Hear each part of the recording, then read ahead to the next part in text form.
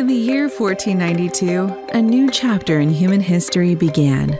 With a heart full of ambition and dreams of exploring uncharted waters, Christopher Columbus, an Italian navigator, set sail into what we now call the New World. On the 12th of October, his feet touched the sands of the Bahamas. The world would never be the same again.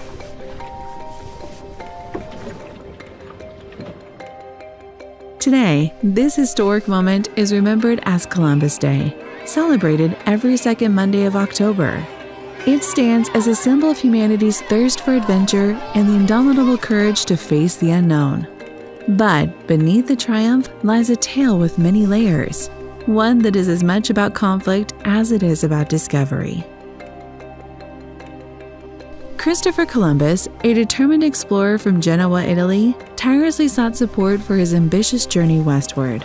His dream was to find a sea route to the wealthy lands of Asia. He first approached King John II of Portugal, but was met with skepticism. The Portuguese doubted his calculations of the Earth's circumference, and they had already set their sights on finding a path to Asia by sailing around Africa. Undeterred, Columbus sought support from his native Genoa and even sent his brother to England to appeal to King Henry VII, but again, no success. Finally, Columbus found allies in Queen Isabella and King Ferdinand of Spain. With their backing, he set out on his historic journey. Yet, the journey was fraught with peril, navigational challenges, mutinous crews, scarce supplies, and dangerous weather. Columbus overcame these obstacles, but fate had a surprise in store. Instead of Asia, he stumbled upon a vast, unfamiliar land, the Americas.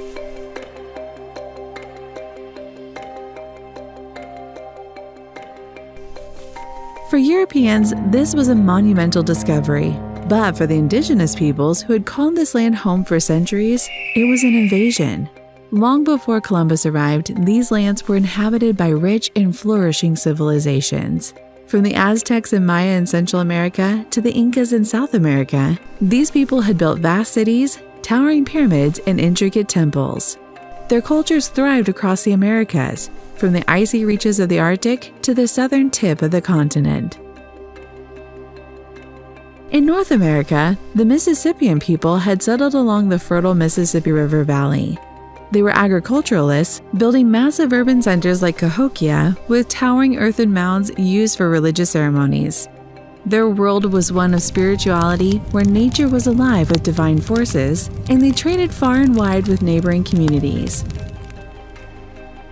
Columbus's arrival set the stage for European colonization, with Spain leading the charge. The world as the indigenous peoples knew it began to crumble under the weight of conquest, migration, and disease. Europeans brought with them not only ambitions for empire, but also deadly germs, smallpox, plague, and other diseases that decimated native populations who had no immunity.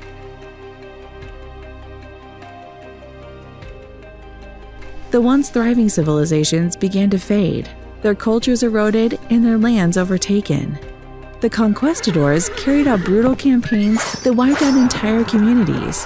What began as an age of exploration soon turned into an era of profound loss for the indigenous people.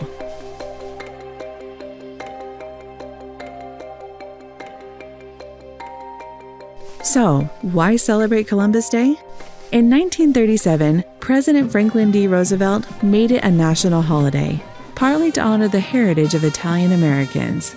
For them, Columbus represented the triumph of their community on American soil, a man who had opened the door to new possibilities, paving the way for the modern world.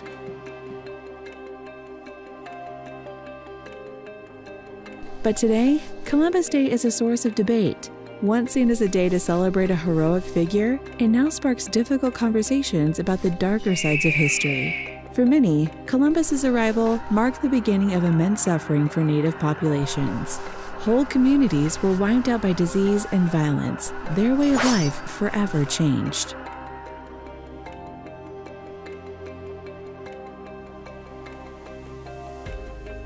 As awareness grows, more and more people are questioning the celebration of Columbus Day. Some cities in the U.S., like Denver, Seattle, and Los Angeles, have replaced it with Indigenous Peoples Day, a day to honor the cultures and contributions of Native communities. This shift in perspective reflects a broader movement to expand the historical narrative and acknowledge the painful legacy left in the wake of European exploration. Today, Columbus Day is no longer a simple celebration.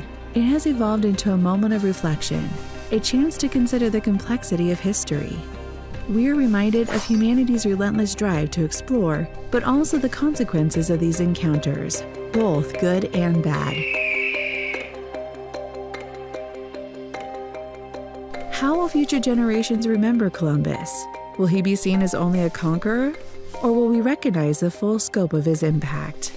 Columbus Day now challenges us to ask important questions. Whose story are we telling?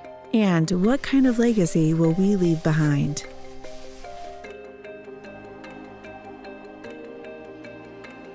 In the end, Columbus Day isn't just a day off. It's a moment to look back at our past with clear eyes to see both the light and the shadows, and to learn from them. As we move forward, we carry with us the lessons of history, striving to build a future that honors all its people and their stories.